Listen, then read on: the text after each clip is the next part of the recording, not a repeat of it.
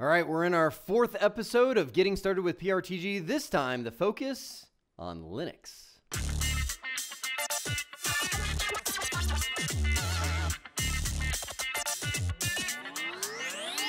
I just want to review where we've come from before we dive right into creating Linux sensors. What I've got is the hosted cloud version of PRTG, this hosted probe sitting somewhere in Europe, and we talked about the architecture of this, installing a remote probe in my house. Now, once we did that, we identified the probe device, which is the computer, the Windows 10 computer that's hosting the probe.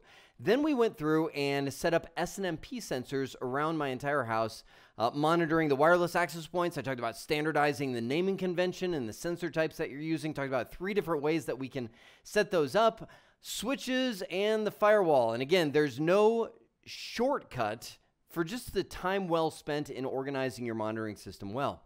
I then jumped into the Windows world with WMI, which is the language of Windows, the Windows Management Instrumentation, which allows you to monitor a lot of the specific elements hosted on a Windows computer.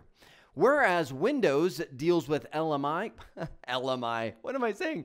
WMI, Linux deals with the world of SSH. Now, SSH being the secure shell, which is a command line way of managing a lot of the elements, all of the elements in your Linux world, which is often hidden by the graphic interface that we see right here.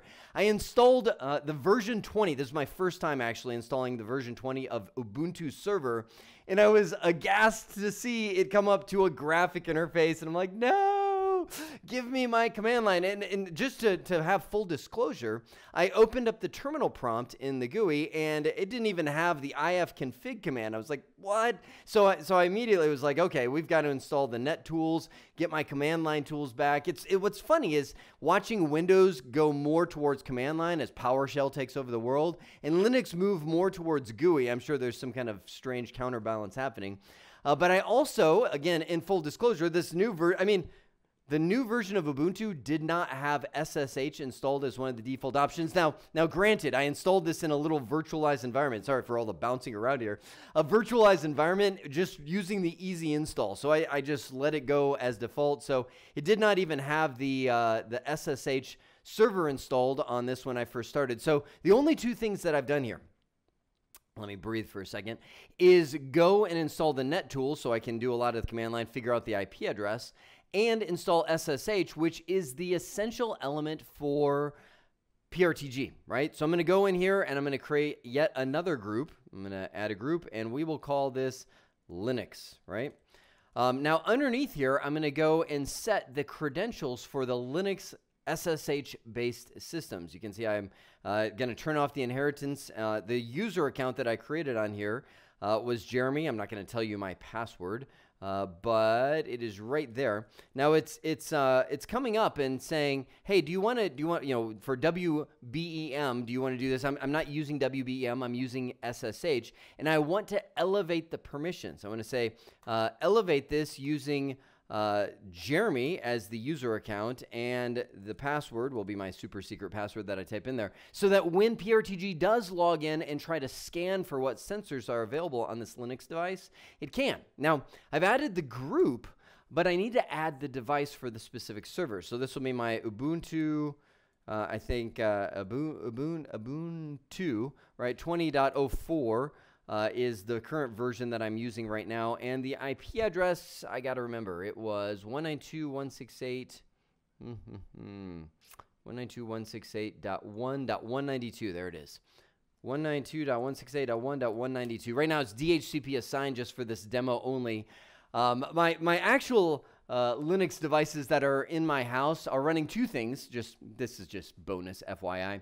I run HAS, the home automation system, .io. Awesome free home automation that it's literally like a private Alexa or a private Amazon hub, to where you can have all of your power devices, right? Your light switches, your automated TVs, your Rokus, everything kind of controlled from one place. You want to get that HASS.io free, right? And I run a Plex server for those of you media fans, so you can manage your own media library. So I'm going to run auto discovery on this. Actually, I should have done that. when I was talking about my little off-tangent thing of Linux devices. So let me pause, and then we'll come back and see what it discovers. All right, auto discovery has completed, and take a look at this. A few sensors popped up. First off, it replaced my name with the actual host name of the device. Ping sensor, now we've got SSH disk free. inodes, which is the file system. We've got the load of the processor, memory info, and the ability to add more SSH sensors. Now, I noticed that we've got some alarms, and that's okay. A lot of times, alarms will happen because, for example, some of the things that it's monitoring are below the error limit of 10% free space. You can see that in the little error message that pops up there. That's, again, why auto discovery is great, but why tuning is going to be a big must for this. And we've talked about this before on just, allowing auto discovery to be your only avenue is not going to work for long. Mem info, if you look at this, it says the device you want to monitor is not compatible. The sensor can't parse the reply data. Welcome to the world of Linux. When updates are happening, new things are happening, a lot of times we may have to tweak SSH or the way that we're monitoring the various elements based on whatever updates are there. And that's going to be true of just about any operating system that you're working with. Now, I want to show you this. This will be the last thing I mention on this. Click on Add Sensor. I'll type in SSH, and you can see that there's plenty of SSH things that you can monitor. I want to draw your mind to this as well. SSH Script. SSH Script Advanced. It's where you can actually create a little script right there to SSH into the device and do something.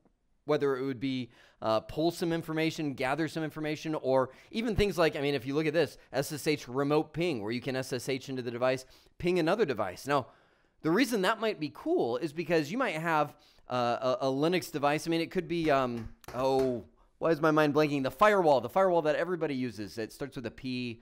You know what I mean, right? The firewall. And you could SSH into that, and then from there, ping some internal devices to detect if it's online or not, depending on, this situation.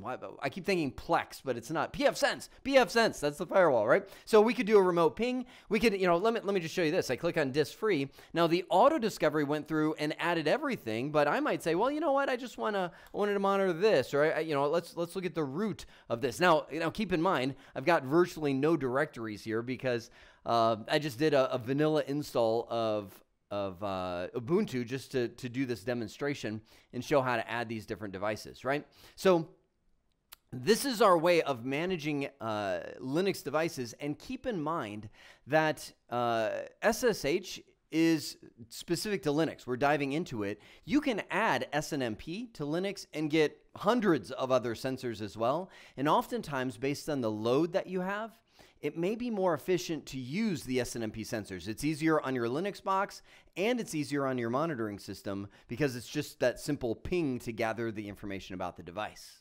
All right, I'm going to go in and acknowledge these alarms just for the time being because I'm going to get tons of emails and pings on my phone every single time one of these things happen until I have a chance to go back and tweak each one of these things. But at this point, we now have Linux added to our monitoring fold. Keep it simple.